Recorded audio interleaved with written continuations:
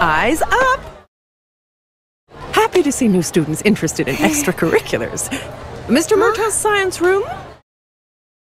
And don't let that Ivan kid turn you into a guinea pig.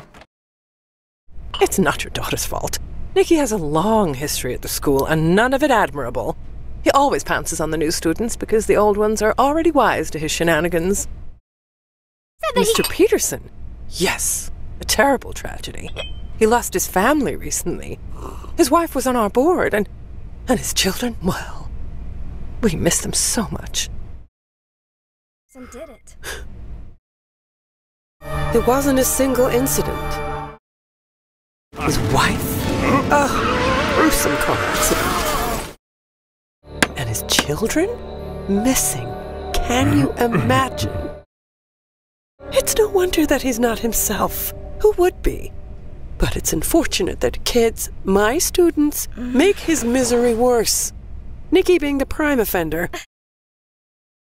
And how would you know about that? Nicky, you don't have to say it. I already know. That's why I wanted to stop by. You're new here, so there's no way you can know about him. But remember, we have to be careful with the company we keep. Reputations rub off.